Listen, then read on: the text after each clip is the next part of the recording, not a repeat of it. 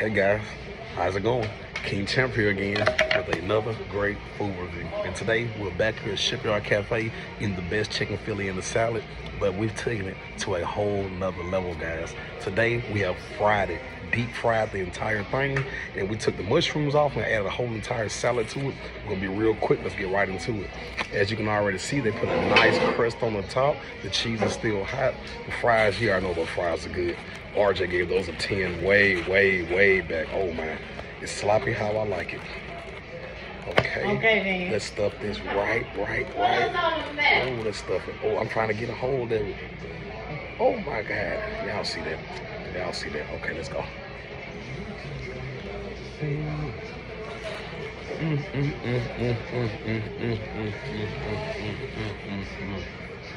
Oh my God.